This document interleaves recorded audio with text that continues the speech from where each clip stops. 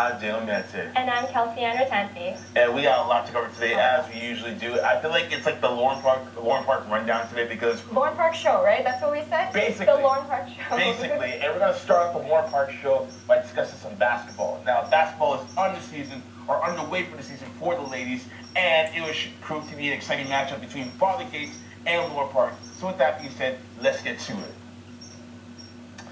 LP's partners would be defending home court in this matchup, and Gates would go off to a solid start, shooting the ball around the perimeter, and it goes to Nikki Ylagan for the corner three.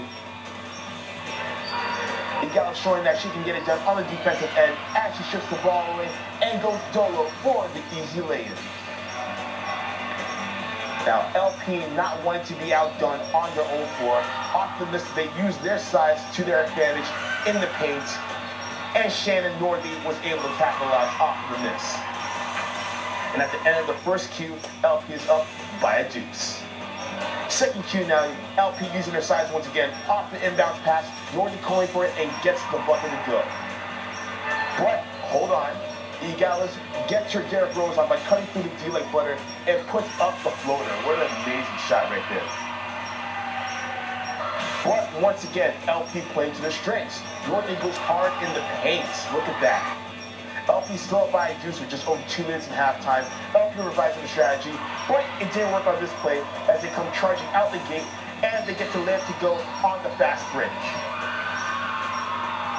Now, next play, they get it to Renee Bridgewater, and she goes beyond the arc for the three, and it's lights out from Young and Dundas. Gates is starting to turn up. Now, there's meaning behind the phrase, if it ain't broke, don't fix it, and it holds weight as we see another trifecta splash from Bridgewater. And LP starting to tighten up like leather and forcing turnover, leading to the breakaway bucket as you're about to see in 3, 2, 1. Boom. Right there. Gates is looking to steal one with 8 minutes to go in the fourth quarter. Ylagan spots up and misses, but off the rebound, she spots up again. Same shot, better results. And once again, Ylagan looking like Skitsamalu from the N1 days. Ylagan splits the D and throws up the well flush. And that would be a game clincher as Father Gates rips it on the road for the 48-44 victory. Hi, I'm Samuel Ashtate. Today we're here at Lorne Park Secondary School in Mississauga. We just witnessed the Lorne Park Spartans versus the Father Gates Gators. That was an amazing game the two teams just played. They pushed out really hard and executed strong offense and defense on both sides. But in the end, the Father Gates Gators came through and pushed for the win. Congratulations to both of you. Offense was just amazing, and perimeter shooting was really a key element in the game. How do you guys think you solidified that throughout the game? Well, their players are really big, so I mean, we just had to be really guard heavy and get as much shots up as we can. And we have strong shooters on the outside, so as long as we just swung the ball and got our shots up, we know that it was going to sink.